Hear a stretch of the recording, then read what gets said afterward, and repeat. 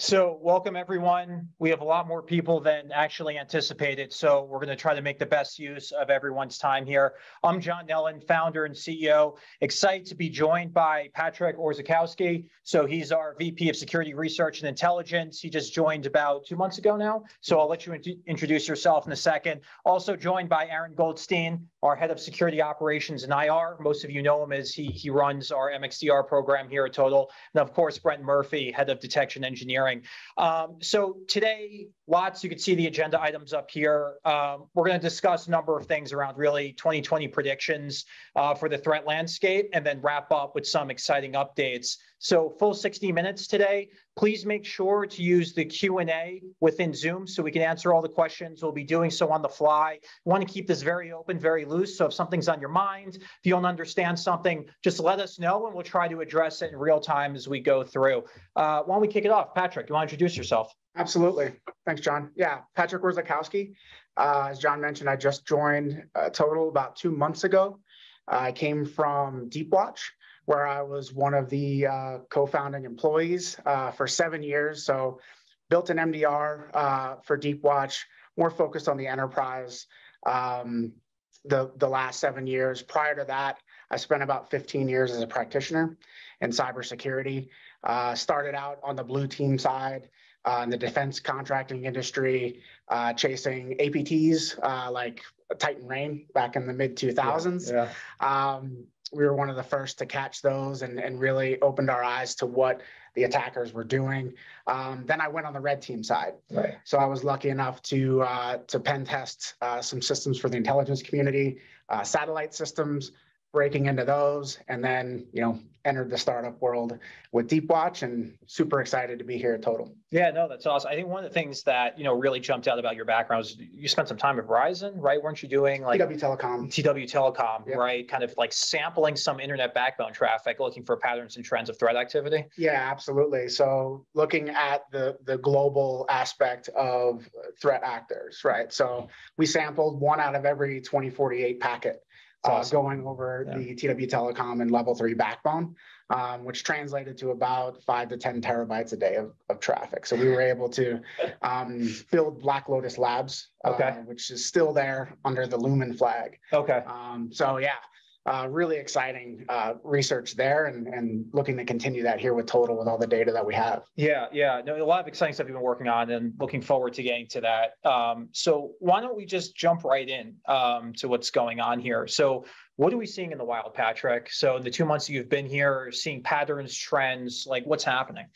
Yeah, I mean, first and foremost, one of the big things that we uncovered was looking at advanced attack techniques. Yeah.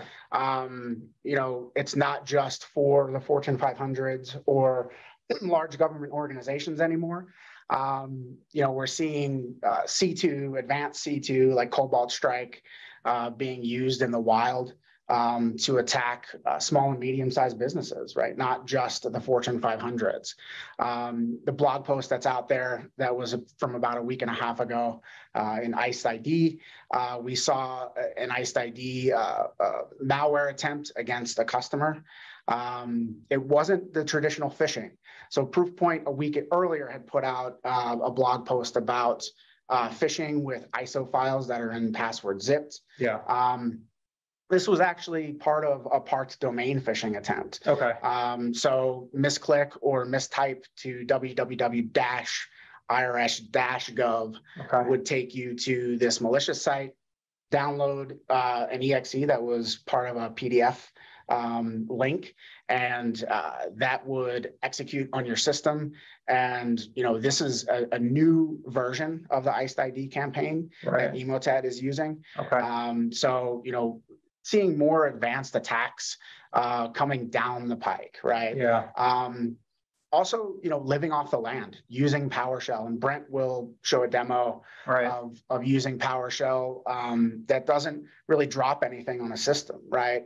The attackers they love red team tools, right? The C2s, Cobalt Strike, Mimikatz, Empire PowerShell, those things that are living off the land on a system for lateral movement. Yeah. We're seeing a ton of that activity coming down, from what we see in red teams, what we see in Right. advanced attackers against Fortune 500s Yeah. being commoditized and using as a service Right. down to small and medium-sized businesses. It's super interesting. And just for everyone, we put out what we call a Fintel, or like a finished Intel report on Iced ID. We were the first to actually discover the new TTP, and Patrick and his team watched them for a while. So if Zach, maybe you can put that link so everyone could just download it at some point if they want to see it. But I guess my question to you, Patrick, is, why is this interesting? So it's been known for a while, right, that, more of the enterprise strategies from these threat actors are coming downstream. Why do you think suddenly that's happening? Like, for example, rewinding the clock 2-3 years ago, right, would it have been just too much effort, too difficult to execute with this level of sophistication? Is it automation that's helping them? Absolutely. Okay, so you want to just talk through that a little bit? Yeah, I mean, we could go back to the SolarWinds attack. Okay. Right? Looking at scale as a service, right? Yeah. Malicious activity. Prior to maybe 3 to 5 years ago, we were seeing targeted attacks, right? Mm-hmm. You would target a large bank. Right. You would target a large manufacturer. Now they target software distributors, right? So, looking at SolarWinds, it wasn't just attacking a company like SolarWinds, it was attacking them and their customers. Of course, yeah. And doing that at scale, automating, using infrastructure as a service, right? Yeah. I mean, we saw with the Iced ID campaign how quickly they stood everything up. Yeah. They had the domains going, they had their IP addresses going, and then as soon as someone uploaded a sample to VirusTotal, boom, they burned it down. And using a matter of hours. Yeah. And Zach, if you could jump to that next slide, I think, right? Do we have kind of the breakdown on Iced ID, right, of what we were seeing here? Yeah. So this is some of the TTPs that we released and some of the timeline. Things of note here is that the initial infection mechanism was pointed to by a whole bunch of different domains. Yeah. That's what hosted that exe. That used the self-signed cert, right? It was in Russia. For example, our SASE products could potentially block going to Russia. They could potentially block going to self-signed. Well, it's the control depth, right? Because you have, in the next gen firewall, you have the ability to block geos based on IPs, right? When you look at proxy, if you have SSL inspection on, it's going to block those self-signed by default, right? And that, kind of looking at the TTPs here really highlights the need for the defense in depth aspect of it, right? Absolutely. Just looking at the endpoint wouldn't have been enough to understand what was going on if you were to get infected. Right. Further than where they got with our customer. And more importantly, it could have prevented some of it too. Absolutely. Yeah. So, those products that aren't just focusing on the endpoint, that aren't just focusing on the network, that focus holistically on visibility, are really key to thwarting these advanced attacks. Do you see the advanced attacks changing to kind of take advantage of gaps in controls? Do you believe that kind of the evolution, the path they're going in? So like PowerShell, for example, living off the land and living in memory, right? Is that just another tactic of evasion of the existing security controls that most people are using and companies are using? Yeah, absolutely. So, it seems like every time we set the bar, the bad folks jump right over it. We saw it with next gen antivirus, next gen firewall, and then EDR, right? EDR is not a panacea. It's not a silver bullet. If you go to the hacker conferences and have conversations on Discord, the red teams are constantly bypassing EDR. Like that's their main goal is to, you have CrowdStrike, you have, and SentinelOne on a system, you want to bypass that in a pen test. And what did they do? They released their research, and then the bad actors use those red team tools to do malicious activity. The pendulum is swung almost too much, right? Because if you rewind 10 years, everything was focused on perimeter this, right, edge. Then the pendulum swung to everything needs to live on the endpoint. And now XDR is like this evolution of endpoint by the vendors who are looking to kind of expand their capabilities. But it's really a big miss on the full control set to be able to address it, right? Yeah. I mean, it really comes back to fundamentals, right? The SOC triad. I would actually add a couple legs to the stool there. Cloud data, right? Sure. Office 365 is critical. Yeah. AWS data, Azure data is critical. Right. Because you don't have that kind of traditional data center visibility that you could do packet capture and deep packet inspection on. Right. So, add to endpoint, network, and then SIM. Yeah. Add your cloud and Sure. any other SaaS products out there, right? If you move to an Okta, if you move to an Azure AD, right, you don't have that endpoint visibility anymore because it's hosted in a SaaS product. Right. So you're beholden to them to send the logs to your SIM. Totally. So you really can't get that visibility unless you have the full picture. And the other thing that jumps out here is, I would say that these threat actors were more brazen than perhaps they've been in the past, right? Using public cloud services, DigitalOcean, things like these weren't, bulletproof hosting IPs from Russia, right? We're not sure who to attribute this to, so don't interpret that as attribution. But just saying, whoever the threat actor group is, right? There wasn't much concern for using large public companies to do. Is that a fair statement, or do you think that's? No, that's completely fair. And I think as we looked at their C2 and additional, geolocations, right, they started using Let's Encrypt. They started using, more legitimate looking domains for C2. So, as the initial kind of infection mechanism seems to be spray and pray. Right. It's whether a giant phishing campaign or, whoever downloads this local like DNS, talk to it. Yeah. And then they establish those footholds using live off the land, lateral movement, and then they deploy whatever they want to deploy, destructive ransomware as a service, or steal data and potentially ransom that. So, the tools that they're using are very advanced tools, right? It's enabling them to move really fast. Yes. Because as soon as they got popped, right? As soon as they were recognized, as soon as it hit virus total, they were gone in a matter of hours. Yeah. Right. Yeah. And there has to be significant automation. They're probably using a lot of the same tactics and strategies that, most enterprise DevOps teams are using, right? Absolutely. In order to automate, cut down on time to deploy and everything else. There's something else you noticed too, was almost that they were rebuilding whatever the malware payload was overnight. So they keep the hash changing, right? So definitely like automation pipelines, all sorts of, very interesting, operational aspects to this. Yeah. And the EXEs were signed by a certificate authority in Poland. They were legitimate. That's the other thing too. EXEs that they used the certificate authority to sign. So, Brent will show some demos about how we do that and how to bypass some endpoint protections. But, it just the capabilities and the advancement of these attackers that aren't, traditional nation state, right? They have budgets now. I'm sure they have development budgets, and capabilities and roadmaps, right? They're reusing code that maybe was an APT in the past. Sure. They look at that code, they advance it, and then they, like I said, move around, jump over the bar. They get around our defenses. And they brought back a lot of domains that previously may have been in use, right? As the other thing too. So they're aware that in the Intel land, like a lot of these IOCs, they phase out over time. They get dropped from different feeds, but they'll hang on to them. And we saw this interesting pattern of them actually jumping to different registrars, right, with the different domains that they had, and then reusing them a few years later, right? Yeah. I think the actors have realized that threat intel is ephemeral, right? It's very short-lived.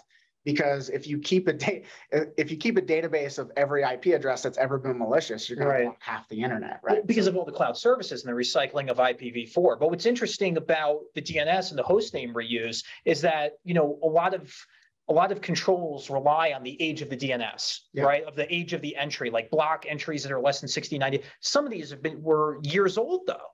Right. Yeah. So defenses along those lines, it just shows that they're working to circumvent a lot of the controls and a lot of the thinking on the defense side of things in very interesting ways. Aaron, I didn't mean to cut you off. Are you going to say something?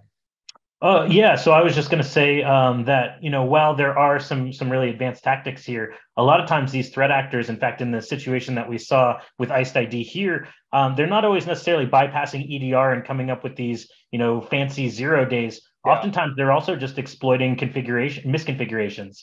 Okay. So in some cases, EDR was in detect mode but not block mode, or perhaps in some cases a partner isn't familiar with all of the features of other third-party EDR tools and isn't protecting things as easily as with our module. So in some cases, it's not necessarily you can have all the tools under the sun, but they have to be configured properly to prevent these types of things.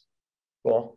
And I think Brent put together an example of, right on the PowerShell side of things. Brent, do you want to talk on that a little bit, just so we can maybe, show some of the things that we've been seeing in the wild? And yeah, one thing I was going to mention when you guys were talking about domain aging, you can see on this slide, like this IRS Gov was first seen in 2015, all the way at the bottom.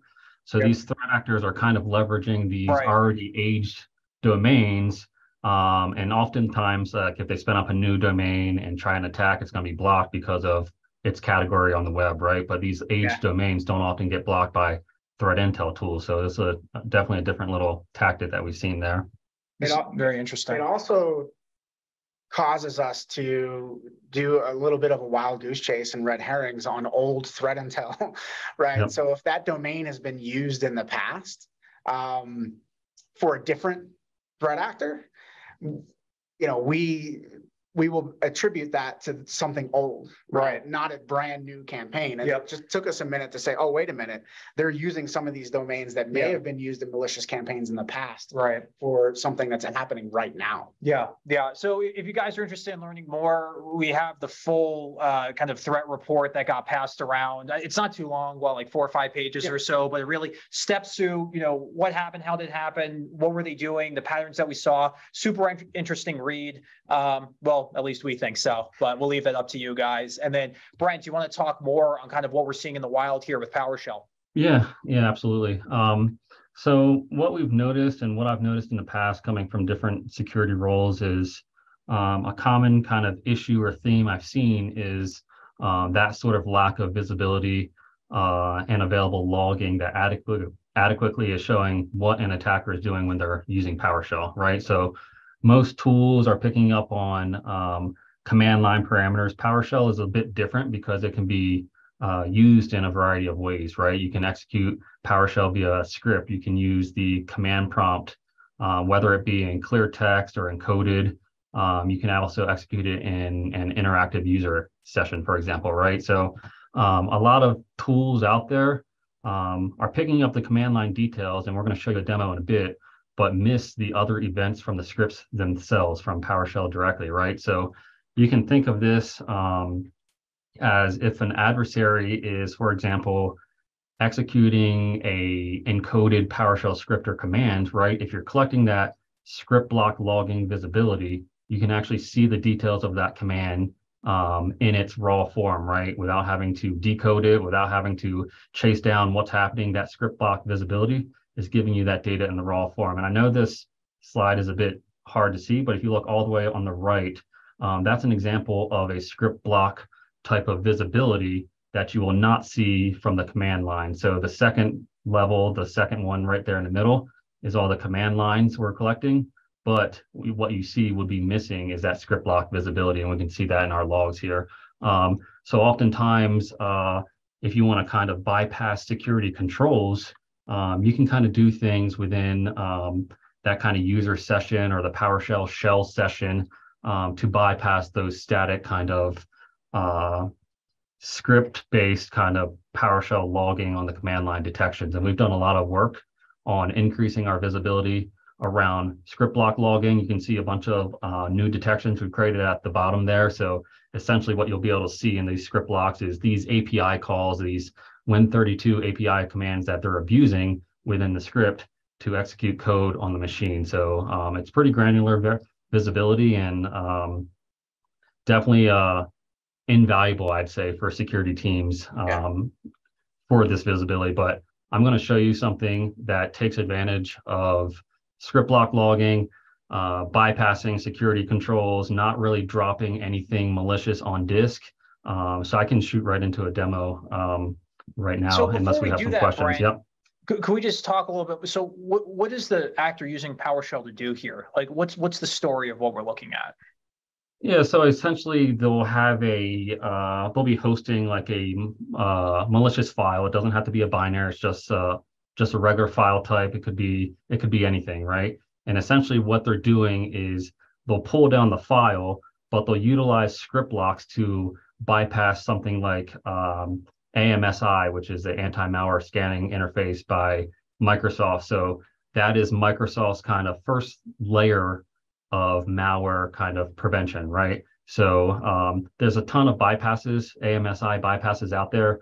This script we're seeing here actually leverages one of them. So all on the far right is actually an AMSI bypass. So they're trying to get around the security controls, basically to remain either unseen if they're not collecting script block logs. They'll never see these commands executing, or bypass the security controls within an organization that they may have in place, such as Defender or AMSI or something like that. So on the blue team side, why this is relevant is because we've evolved to kind of detect those encoded PowerShell commands. Right. And they look suspicious, right? Sure. But there might be legitimate reasons why you're using encoded PowerShell on your network. So, there's a lot of wild goose chases when it comes to PowerShell, especially since Microsoft Active Directory environments can be so heterogeneous that, right, someone might be using PowerShell to automate configurations. Sure. And it just looks weird. So it sends us on the blue team side down wild goose chases. Right. So that's number one. And then we started detecting that, looking at decoding PowerShell. But what Brent is talking about is going a step further, right, and using PowerShell on that third column, to actually bypass the initial command line detections that we do for malicious PowerShell. That's really interesting. And this is part of what my team on the MXDR team is set to investigate. So we have to be familiar with these different techniques. What is a normal, like Patrick said, an operational PowerShell script versus what is an attempt to bypass or circumvent controls and perform malicious behavior. So this is a real world example of things that we see quite often. We're in the weeds a bit here, right? So just pulling it back, 10,000 foot view, right? Different tactics that we're seeing, different delivery, right? Strategies. What are we seeing from the perspective of ransomware, business email compromise, any trends, at a higher level that are interesting? I mean, and Aaron, I know you're dealing with this on a day-to-day basis too, from the MXDR side of things. Yeah, absolutely. So from my perspective, especially I come from a long background of incident response, specifically around ransomware negotiation, payment, and recovery. If you asked me this about a year or two ago, I'd say ransomware is on the rise. Not only are the demands getting higher, but there's more various different threat groups out there. But what I'm actually seeing more and more of, especially with the visibility through Total and the alerting that we see, is actually a rise in business email compromise. So business email compromise is essentially obtaining credentials for a legitimate email account and then doing a number of different things. Sometimes it's sending phishing emails to try and trick users into sending or provide more credentials, or fraud, or different types of activities like this. Another set is actually using it to impersonate employees to try and perform wire transfers and other really malicious behaviors. So what I'm seeing is a significant uptick in business email compromise and actually a slight drop in ransomware behavior. So I believe we have a slide to kind of show through some of that. But, when we're trending ransomware over the last year or two, what we're seeing is that it's actually kind of, halfway through 2022, we had 236 million attacks versus last year we had 623 million. So a little under. So I think what we're going to see is, as the year's closing out, a drop, slightly in ransomware, but the uptick in business email compromise is significant. Over the last 3 years, the total amount of money being spent as a result of victim losses has increased over 65%, being last year at over $43 billion.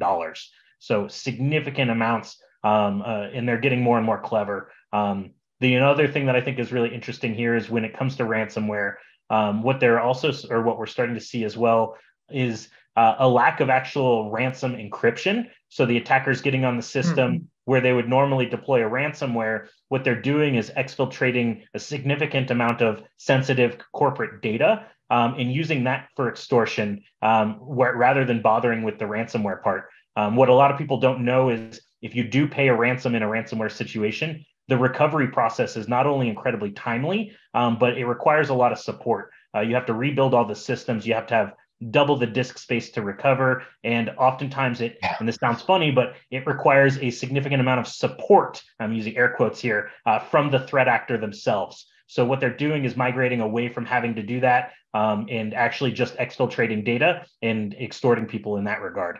So business email compromise on the rise, data exfiltration on the rise, ransomware starting to get a little more stagnant. Yeah, that's interesting. Why?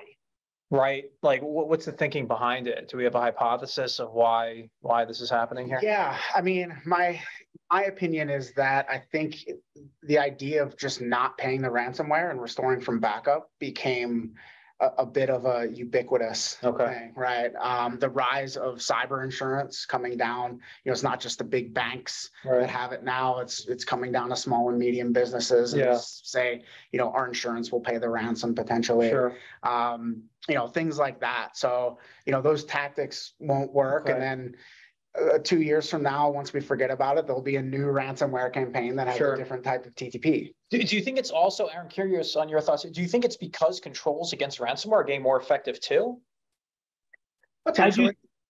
I think that there is a barrier to entry when it comes to ransomware. There are some really effective mechanisms that, the former group Conti, for example, had really good methods of bypassing EDR and security and able to run. But a lot of, they were a professional organization with hundreds of victims, if not thousands of victims. A lot of these smaller ransomware groups are going to have a hard time trying to provide that level of capability, especially when it comes to ransomware as a service, which is really, really popular, where essentially you hire a ransomware group to target organizations and you keep a fraction of the ransom paid.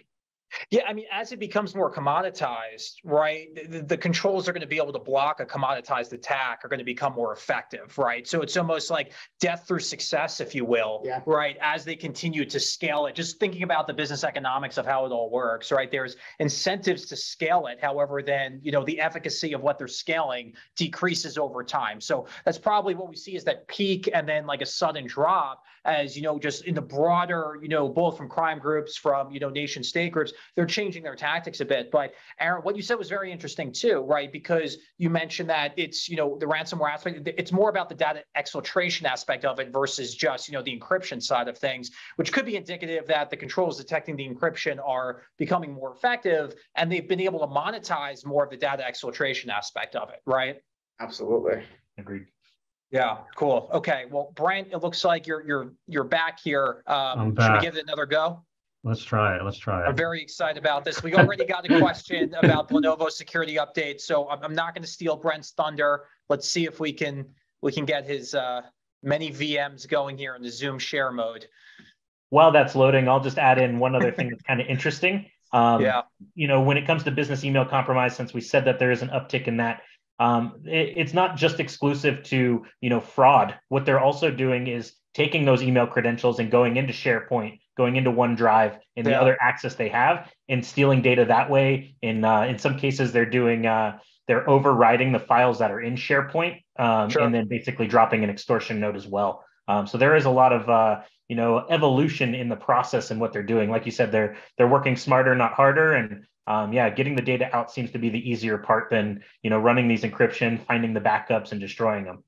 Yeah, and there's been an interesting trend too. I think, Aaron, do we pass the kind of intel report on the employee impersonation and how that ties in with business email compromise MXDR customers yesterday? But Patrick, do you want to talk on that? Because there's been an increase just in media outlets, but then also just what we've seen throughout the threat landscape where employee impersonation using technologies similar to deepfakes in order to redirect wires and things like that. And listen, I mean, that's going to be highly effective, right? So that comes down to almost attacking the administrative controls aspect of it, right? The processes of the finance team and things like that versus more of like a security control, right? From a technical control, I should say. So you want to talk through that a little bit more? Absolutely. I mean, targeting folks in a finance org, in a large org, is pretty easy at this point. You know, everyone puts everything they work on in LinkedIn. So you know what software they have, you know what connections they have. It's really easy to socially engineer. Right. And if you add in the technology ability to do a deep fake voice or a deep fake video of someone they trust, you're exploiting that trust mechanism out of the box. So it kind of bypasses the traditional kind of phishing, something feels off about this, right? Or a smishing attack where you know, someone sends you a text message out of the blue that you never expected. These are targeted attacks that will impersonate someone you trust and take that a step farther. Right. And how common is this? Like, what are you guys seeing? Like, would you say this is common? Would you say that this is like an evolving tactic? Has this been successful? Like, what are we seeing right now? Definitely evolving. So I wouldn't say it's common yet. The amount of effort to perform those types of attacks is pretty significant. So they're targeting, you know, very large organizations and you know, high profile accounts. But as these technologies become easier to do, for example, you can generate a deep fake on your own computer. It just takes time. So as these resources become easier to do and the machine learning models become easier to train, it's going to become more and more prevalent. Yeah, absolutely. And we just got a question in, Aaron, if you want to answer this. You know, it was like, how is Total tackling email security? So from the MXDR standpoint, right, how do you think about that, Aaron? Yeah, absolutely. So what I always say, and anyone that's any of our partners that are MXDR are going to hear me repeat something I say all the time, visibility is key. The more visibility we have, the more data we can actually use for context in an incident, the better. And so email compromise, like I said, is on the rise. The ability for you to take your Office 365 tenants and ship off that event data into the Total platform really gives us an incredible amount of power. So beyond the basic being able to alert on suspicious behavior, which is absolutely critical, we can obviously alert on, you know, things like rare logon locations and spike in downloads of files, inbox rules, things like that. All of those you would expect from an email security. But beyond that, what we can also do is provide an incredible amount of detail if there was an incident. So I have a number of incidents every month that we handle. In some cases, it might be a user that didn't have MFA turned on or something along those lines. The point is, when there is a compromise, because it's not when, it's if, or it's not if, it's when, of course. When that happens, the ability to go into the Total platform and export all of the events that did occur, to be able to reconstruct the activities of a threat actor, to say, okay, well, they accessed these files in SharePoint, they logged into this account, they tried to delegate mailbox rights. Being able to reconstruct that saves an incredible amount of time and money as well if there is an incident, because where it used to be, you had to consider the entire mailbox and all artifacts within it compromised. Now we can actually narrow it down to specific activities and make it easier to really understand. Beyond that, the ability to leverage different types of components like EDR to block malicious attachments. The iced ID and other behaviors that we're seeing. There's some really interesting things like Quackbot, that they send a zip file and an email attachment. That zip file has an ISO attachment. And for some reason, users are opening that ISO and launching malware. So the ability to go beyond just the events in Microsoft's Office 365, but then also go to the endpoint itself and look at those artifacts is critical as well. Yeah, and just the prevention controls in the SGN itself, right? From, again, whether it's DNS, whether it's at IP, whether it's at, host name, whether it's, going to a specific URL, SSL certificate, just the depth of the controls in that across the SGN are very effective at prevention also, right? So downloads get scanned. I know there's, numerous times a day, Aaron, you're seeing preventions, right, for potential ransomware blocks and things like that. So, long story short, Brent, it looks like his system's working. So I don't want to wait too long and potentially jeopardize it. So we'll strike while the iron's hot here, Brent. Apologize, guys. Had to kill some programs and So as we've been talking about living off the land, PowerShell, I'm going to show a sample kind of attack here. I'm not going to drop a malicious binary. I'm not going to inject into memory. I'm just going to run a simple kind of obfuscate my script, chunk it up in multiple different files, and show how a threat actor could target an organization and get access to a victim's computer. So What you're seeing on my screen here on the left here is a Windows 11 box. It's my victim machine.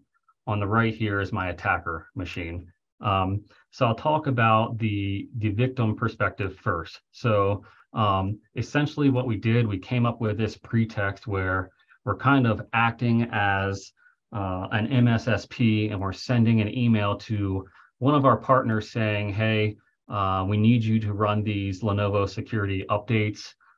We've been notified. Our team has attempted to install these for you. However, it's been failing on your systems. So in order to stay compliant and avoid potential compromise of your partner systems, then please run this attached script that we have here, right? So we took a real copy of a Lenovo email, made kind of like a fake CVE, specified all the models of the laptops that are effective. So basically, this can happen a variety of different ways. If we sent this with a non-password protected zip, since it's just kind of like a batch file, it went through just fine. You'll often see and just to clarify there, Brent, this went through Office 365 ETP email protection. Exactly. Yep. Yeah. Didn't get picked up by anything. Right. And this was just 9:33 a.m. Okay. So this morning you sent this through and 365 didn't stop it. Exactly. And typically what they're scanning for are like binary attributes or certain file extensions and things like that. So in our case, it's not a binary. If we go ahead and download it from a victim's perspective, what we'll see here is this is just going to be a CMD file, essentially, which is just basically kind of like a batch script. And .cmd files aren't really scrutinized by some of these malware kind of mechanisms because they can't really, there's no real attributes of the file that they can scan. So before I kick this off, I will just show you what is in that CMD file essentially, and the reasons why I'm doing it this way. So essentially all it's doing is it's pulling one of my files down from my attacker machine over here. I'll go over these before I run the file. But why I did it this way essentially is if you have these empty string characters in here, Windows is going to concatenate that command line together and essentially just eliminate these string characters. But what this does do is this will break kind of static string detections, right? If you're just looking for PowerShell or something like that, when it comes through on the command line, it's going to be broken up like that. So that's one reason. Also, if you see, we're kind of messing with our case sensitivity here, right? So some tools will be case sensitive, and if you just change the case sensitivity in any way, then the detection will not trigger. So this is essentially all the script is doing that the user sees on their perspective if they opened it up. So before I run this, let me just show you how we've kind of utilized PowerShell, and we've kind of chunked this exploit up into 3 different files, which makes it much harder to detect versus having one large file with all these encoded commands.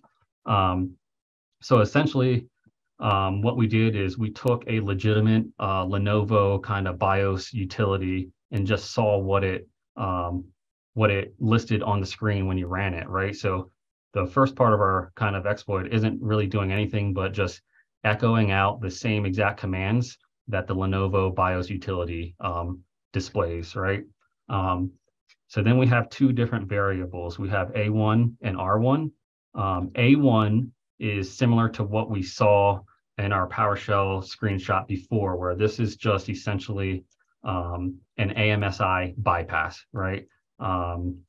So there's several bypasses online. We honestly just took one of them that was online, didn't do anything kind of custom here. But this is essentially what an AMSI bypass would look like. And you will not see this if you're not tracking script block logging. So this is just kind of an example of what an attacker could do to bypass some of that command line visibility that you have.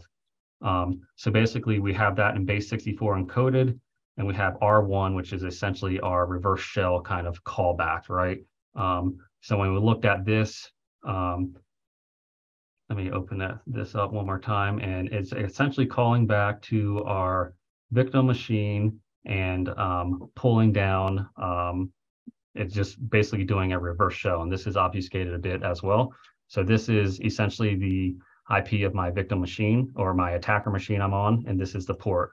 So when we run the malicious update script, then the attacker will be sitting here listening on that port, waiting for your callback. So just to finish off the script here, we go through the whole echo commands. We got it base 64 encoded. So basically, this is just pulling down 2 additional files. Once it says update process completed on the screen for the victim, it's going to decode our base 64 encoded parameter and pull down our files.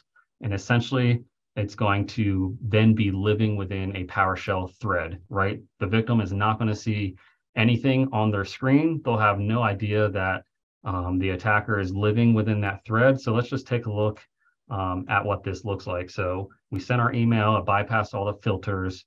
It's a the CMD. Anticipation is killing us here, Brent. I know, I got to go through it all.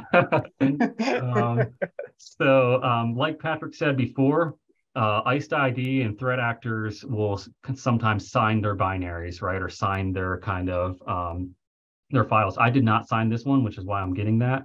But essentially, here's what it'll look like. We detected it already, and it's going through what would appear to be kind of that BIOS kind of Flash utility that Lenovo would do, and we'll wait here. And as soon as it finishes, we'll see the reverse shell callback on my attack machine here. Yeah, so a couple things to point out here. This isn't using any kind of advanced hacker tools. This isn't Metasploit. This isn't Mimikatz. This isn't Empire Shell. You know, Brent's using Cat to listen. Yep. And he's using a command shell to pop PowerShell on the victim machine. So it's really truly living off the LAN. And it's effective, right? So it bypassed ATP, bypassed everything. And, you know, this is why it's part of the 2023 predictions, right? This is why Aaron's team is spending a lot more time, you know, kind of making sure that they're, you know, going through all of this, right? Brent's building a lot of detections. That's why it popped up. But it's our thinking that there's going to be a sharp increase in these types of attacks going forward. Yeah. So Brent, so you're in now. Yeah, one thing I'd like to mention is like what Patrick was talking about. Like there's so many detections and signatures around Metasploit and Cobalt Strike and Iodine and all these different attack tools and what their IOCs are, right? Right now, we're kind of, what he said, we're doing it without any of those tools. This is just very simple stuff like living off the land. You can see on my victim machine over here, here's PowerShell right here. They see no PowerShell on their system. They're just telling their tech support team that, hey, we updated it. It says it was completed successfully. Now we can see on my victim machine, I have a shell to their system. They don't know I'm running commands on the back end. So I can look in their directory. I can see all the files they have. I could exfil some files. I could say, net user, this username is user in this case. We can say, okay, this guy is a member of the admin group. Well, that's, now I have all access I need to do kind of anything I want on that PC, and they have no idea that I'm living in PowerShell right now. So it's very scary. It's what we see. It's tough to find attacks like this unless you have the proper visibility, and that's what we've been working really hard on and building out detections for this type of stuff as well. And this was just in detect mode, but obviously if I switched it to prevent, we would kill it immediately. When I tested it this morning, Windows Defender did not pick this up. So Windows Defender is not kind of catching this type of attack right now. And we'll catch it with our malicious behavior module because the behavior is malicious, but for Defender and other things that are just looking for malware, there's no malware dropped in this sample. So that's why a lot of tools will not detect this. So it's something very powerful, and this is what we look out for all the time for our partners. Yeah, that's awesome. It's pretty funny, Brent, because as you're going through this, I'm thinking in the back of my head all the different ways that we would see this and we detect this, and based on all the alerts that my team investigates. So it's funny you ran net user. Well, if you do that a couple times, that's going to trigger a threshold. Your encoded PowerShell commands trigger an alert. So I'm just kind of going through my head of all the different things that the alarms you're setting off, even though this is living off the land and, for most people blending into day-to-day activity, it's a great way to make sure that we have that visibility and we can adequately investigate these types of things. Yeah, even the download string parameters, which aren't used often, we'll get that regardless of casing. We don't care about case sensitivity in our rules. None of that matters as far as kind of that obfuscation. That doesn't matter to us either. We have ways to detect this stuff without some of these bypasses. But yeah, it's kind of fun to show how someone could leverage this. And this was just put together fairly quickly. If you think about a threat actor or an adversary, right, who has all the time, all the resources, they can get a lookalike domain. They can test sending their scripts through email filters. If that doesn't work, they can zip up and password protect their zip file. They can, if that doesn't work, they can kind of use a link to point you to something to download. So there's all kinds of ways to get past this stuff and more encoding that we could do here. But this is just a sample that easily bypasses Defender without dropping kind of malware on the system. Yeah, so two really good points there, Brent. Number one, the adversaries know what tools we're using, right? They have their own CrowdStrike licenses and labs. They have their own Palo Alto licenses and labs, and they're constantly testing their tools against those systems. And number two, behavior is key, right? Just looking at static signatures and static capabilities really doesn't do it anymore. We have to look at the behaviors on the system, and you really can't do that with traditional mechanisms at this point. Yeah, absolutely. And that was a great example. Thanks, Brent. Just, for full transparency, I said, Brent, you have 24 hours to bypass Defender, time boxed, and this is what he came up with. So great work in a very, very short amount of time. But let's talk supply chain, right? Supply chain attacks, huge last year, very big this year. What are our thoughts going into 2023? Patrick, from your side, what are you seeing? What are you thinking? Yeah, I mean, you could see the RCE that was released for ConnectWise was a big deal. That phishing attack that happened within the last 24 hours against ConnectWise customers. So what is this? What are we looking at? Is a big deal. So this is actually, not only are we tracking from a blue team perspective, the vulnerabilities that are out there, making sure we patch, the traditional kind of 101 of security. This is a Russian hacker site that publicized the fact that there's a CVE against ConnectWise, and here's some things you can do to exploit it, right? So, they're looking at the tools we use to automate. PowerShell is one example. ConnectWise, some of the RMM tools, those are going to continue to be targets, right? SolarWinds was just the tip of the iceberg, right? With SaaS, there's less visibility. That's what's been frustrating for me, coming from a traditional kind of network background. Investigate every packet.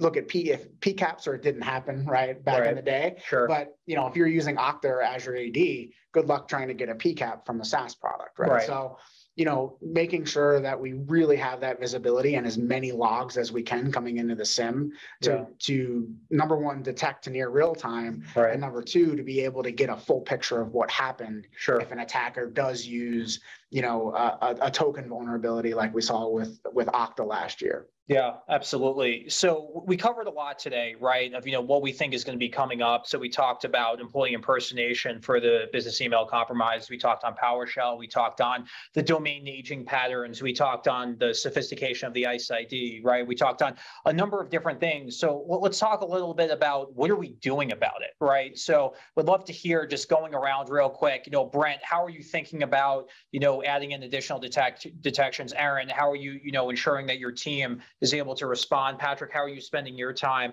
on the research and intel land? So Brent, you want to kick us off about, how are we stopping this? How are we identifying it? How are we staying ahead? Yeah, absolutely. So I think Patrick made a good point, right? So If you're not collecting the data, you're lacking that visibility, you'll have no idea what's going on in your network, right? So endpoint logs are heavily collected mostly everywhere. We have a lot of preventions and detections in place, but when I think of a problem like this, I think of those third-party cloud, SaaS apps, AWS, things like that, where you may have a misconfiguration out there somewhere, and that gets compromised, right? And that leads to getting inside your infrastructure without having to hit like bypass any EDRs. So what we've been doing is we've been building out several different integrations covering all these cloud SaaS app solutions, AWS, O365, GCP, any of these firewall Meraki devices. So what we do when we build out these integrations is we also test several different things, test several different tools, and look for how would I, as a malicious actor, kind of exploit AWS infrastructure? What will the API calls look like on the back end? And how can I write detections around those APIs? So right now we have hundreds of detections, not just for network events, not just for endpoint events, but a core concept is protecting your third-party cloud SaaS app solutions. And that's what our team does. We look at those API calls that are made and use attack tools. There's an attack tool called PACU, which actually exploits AWS infrastructure that we've used to build our detections out. So we use the same tools that threat actors are using, right? See what they can do with those tools, and then see what artifacts those tools leave. And then that's how we kind of build our detections around that. And we have a lot of data that we can sort through and test, like noise levels. What's a noisy API? What's not a noisy API? How can I abuse this? So yeah, my team is heavily focused on endpoint network, but those third-party SaaS apps and protecting our partners in one kind of central location. That's great. And Aaron, just in addition to what you're doing, we're getting a lot of questions here. We're going to try to answer all of them. But if you could just cover, if there is a compromise, what should a partner do as well, right? So what are those steps? Walk us through that. Yeah, absolutely. So when it comes to an incident, timeliness and response is absolutely critical. If you have a cyber liability insurance carrier, it's certainly very important to notify them right away. They're going to help invoke, an incident response plan. As far as that goes, making sure a third-party IR provider is able to help collect and manage that evidence. If you are a total MXDR partner, our team will walk you through what that process looks like, as well as, export and provide you with all the relevant details in the meantime, so that way you're aware of what's happening, what kind of mitigation steps you can take. But really the concept is, if you have cyber liability insurance, you want to make sure you notify them right away. From there, you want to focus on containment and understanding the breadth of the incident. How far did this go? Is it limited to a certain host or set of users? And what that exposure is. It's also really important, and this is where insurance carriers can be really helpful, is making sure that liability is covered as well. So if you do have liability insurance, they're going to invoke what's called a breach coach, which is a fancy name for lawyer. That's going to kind of walk you through and make sure that you're meeting all of your compliance requirements. So depending on your state, you might have timelines that you have to meet in order to notify either third-party counsels or actual victims themselves of these types of activities. So strongly suggest that. In addition to that, with my team, if you don't have cyber liability insurance, MXDR is a great way to make sure you're getting those recommendations and following the guidance of our team, who are all very well versed in incident response. So making sure that you get those recommendations to close out any type of potential security hole that's there. Aaron used to have ransomware threat actors leaving him voicemails to negotiate payments. So he is so deep into this world. It's just amazing to have him on our team. Aaron, how are you spending your time? Let's look ahead to 2023 here. Yeah, absolutely. So we're constantly looking at how we can raise visibility within the platform. So as Brent was saying, with those SaaS applications, we meet with our MXDR partners regularly and start talking about what tools and technologies they're leveraging and how we can build those integrations out to get that data in. Beyond that, constantly training the team and understanding different types of attacks, as well as reviewing different incidents that have occurred to try and see if there are points of improvement, other artifacts that we might have been able to identify, and continuous improvement of our team's ability to respond. That paired with training of our partners and with the MXDR service and our monthly updates, really keeping them up to date on what those threats are and putting out those threat intelligence bulletins as quick as possible. Great. Thanks, Aaron. And Patrick. Yeah, I know we're running out of time here, so I'll be quick. The key for me from a research perspective is that the Achilles heel of the adversaries, that they have to ride the same infrastructure that we do, right? So I just love the data set that we have here at Total, from layer 2 all the way up to layer 7, and then even layer 7.5 with SaaS and cloud data. So looking at that data, understanding how the adversary is using the same infrastructure as we are, maybe using some new tactics and techniques. DNS over HTTPS is part of the Windows stack now, right. And not a lot of people know that, right? So, as soon as the adversary sees something that they can turn on and fly under the radar, they're going to do that. So continue to do research into the data that we have and understanding what adversaries are doing, as well as looking to the future and seeing what some emerging technologies are doing, right. To attack our customers. So yeah, really looking forward to digging into the data here and providing more value to our customers with threat reports like the ICE ID. Yeah, absolutely excellent. Looking forward to seeing a lot more of those reports too. So we weren't able to answer everyone's questions. If you did have any other questions, please reach out to your account manager or sales@total.com if you're not currently a partner. Just wanted to thank everyone for your time, and we'll be doing more of these. So excited to do more of these in the near future. Thanks, everyone. Take care.